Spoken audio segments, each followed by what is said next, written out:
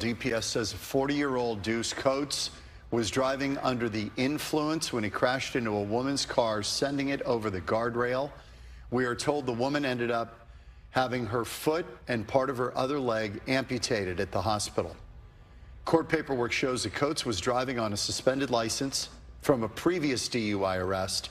Troopers say he admitted to smoking marijuana before the crash, and they found methamphetamine in his car.